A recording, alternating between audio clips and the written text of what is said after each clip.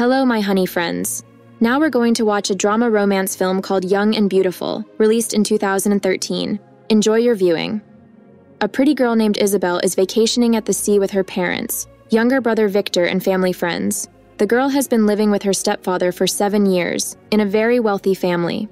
In the evening, Victor goes around the house to see who is doing what. He sees that his sister is having a carefree time. The next day, he insists that his sister dare to meet a guy named Felix, whom she has been liking for a long time. As a result, Felix invites Isabel for an evening walk, which she gladly agrees to. After the walk with the boyfriend, they are left alone and do interesting things. We are shown that the girl has no feelings, no love, and no tenderness in the process. After everything that happened, Felix walks the girl home and they say goodbye. The next day, Isabel goes to the beach with all her relatives. Felix joins them, and at that moment he realizes that he is absolutely nothing to this girl, and she feels nothing for him. Summer and vacations end, and the whole family returns home. Isabel goes to the hotel. She goes to room 695 and meets an elderly man there. He apologizes and tells her that he lied about his age on the website and asks if she doesn't mind. The girl says she doesn't mind. After a short conversation, they sleep together. The man tells her that she looks very young. Isabel replies that she knows this because everyone tells her so. The elderly man asks if they will see each other again, because he wants to spend the whole evening with her next time. On her way home by subway, the girl reads a book.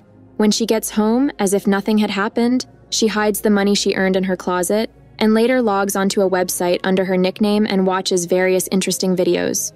At school, the students recite a poem, discuss the topic of love, and how they spent their summer vacation. A classmate tells Isabel that an old man once molested them, and her sister did some interesting things with him, all for the sake of a Prada handbag. Then she says that she should have kept his number. Isabel asks if she is serious about this, to which the other says no, because she hates Prada handbags. At the next meeting with the client, Isabel is underpaid. When she asks him that they had agreed on 300 euros, the man blackmails her and tells her to be glad that her parents don't know she is selling her body. Isabel immediately goes to another client and texts him that the price has changed by 500 euros. She does her business with him in the car. She returns home, and her stepfather accidentally finds her in the bathroom. He tells his wife that this is the second time in a day that her daughter is taking a bath, and he didn't hear her come in. In the evening, the whole family goes to the theater, and there Isabel meets the same elderly man to whom she provided her services. She also witnesses a family friend, Peter, showing unequivocal interest in her mother. Isabel receives a message on her phone about a meeting with a client. After meeting this George, the man asks Isabel if she has many other clients. In the evening, her brother asks Isabel what about her Felix, with whom she spent the night at sea. She tells him to forget about him. The sister begins to play tricks on the brother, asking him various questions and making him feel ashamed. The next meeting with George does not go as usual. They drink, talk for a long time, and then he asks her to stay on top of him. But in the end, George dies of a heart attack. The girl is panicked and doesn't know what to do. She tries to revive him, but nothing works. On top of that, she slips in the shower and hurts herself. Then she just gets dressed and runs away from the hotel room without telling anyone. At home, she tells her mother that she slipped in the shower. 2 policemen come to her mother's workplace and show her photos of her daughter from the scene, saying that this is Isabel and she is selling her body. The mother says that this is impossible, and the detectives say that they need to find out whether she participated in this voluntarily or was forced to do so. At home, the detectives show that free access to the internet makes it possible to register anywhere under a pseudonym, and they also find the money that Isabel was hiding in the closet. Coming home from school, Isabel meets her mother, who has been waiting for her to have a serious conversation. She sincerely cannot understand the reasons why the girl started doing this. After all, they have a wealthy family and they always have money. The mother wonders if she was at least using protection and asks if she really stopped doing it. Isabel says that all this is in the past now. The mother begins to blame herself for allowing this to happen. Her husband reassures her and says that she shouldn't blame herself because her daughter is a very beautiful girl, and it's not surprising that she had offers. The mother believes that if the man had not died, she would have continued to do this. The man says that tomorrow Isabel will testify to the police, and then you will meet with a psychologist, and everything will be fine. The next day, Isabel tells the police how it all started. She says that one day after school, an elderly man approached them and offered them money in exchange for their services, and dictated his number. When she got home, she wrote it down, but called him a week later. They met at a hotel and she didn't like him at all, but she wanted to try again.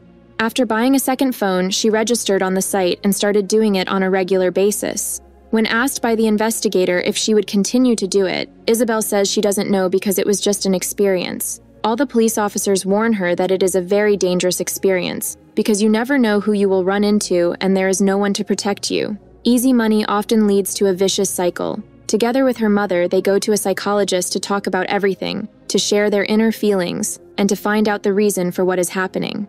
Initially, the girl told her parents that she did not need psychological treatment and would not go anywhere, but her mother said she simply had no choice. Isabel says that she could pay the doctor with the money she earned, but her mother decided to take the money away from her and donate it to a charity. Isabel goes to a family friend's house to babysit while her parents go away on business. Upon returning, Peter offers to drive Isabel home, but his wife is clearly against it and takes it upon herself to drive her.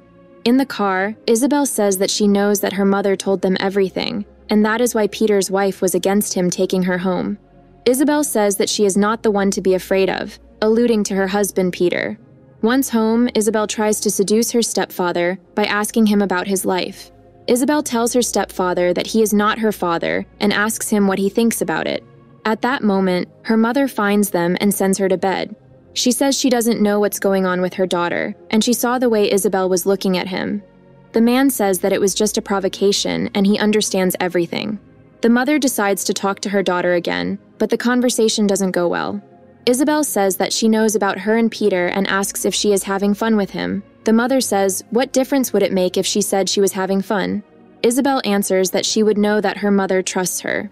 At her next appointment with the psychologist, Isabel tells the doctor that she doesn't feel anything during the process, but when she thinks about it later, at home or at school, she wants to try it again. She says that she used to see her husband who died often. She liked being with him because he was different. He didn't want much except for one last time.